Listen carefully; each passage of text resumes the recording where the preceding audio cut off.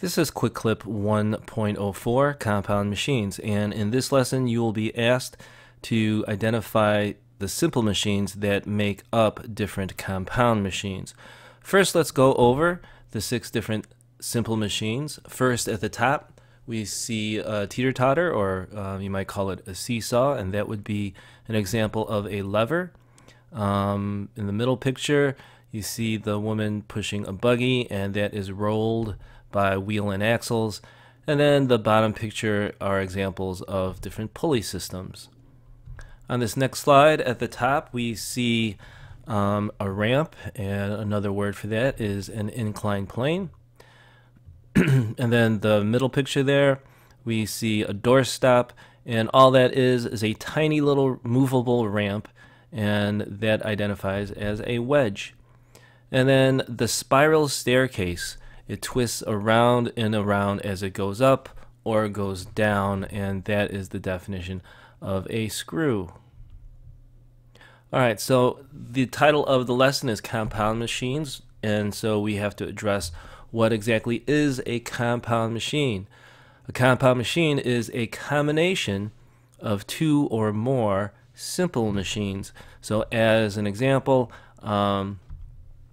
if we take 2 levers and then combine that with 2 wedges, you might get this combination of a pair of scissors. And if you look at the scissors, you see that there are 2 levers that are hinged near the middle, and then the sharp edges of the scissors would be the wedges.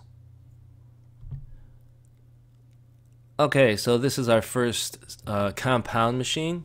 And so looking at this wheelbarrow, it's made up of 2 basic simple machines.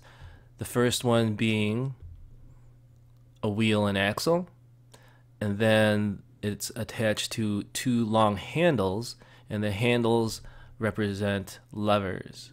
So the wheelbarrow is made up of wheel and axle and lever.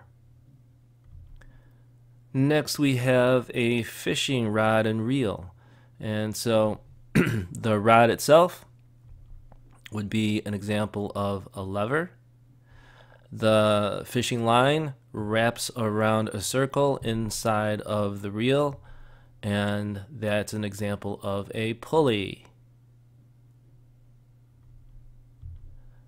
And then next we have a pizza cutter. Now take a look at the pizza cutter. There are actually 3 different simple machines that make up the pizza cutter.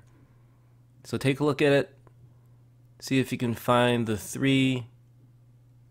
Okay, remember that it's a cutter, so the edges of the pizza cutter is sharp.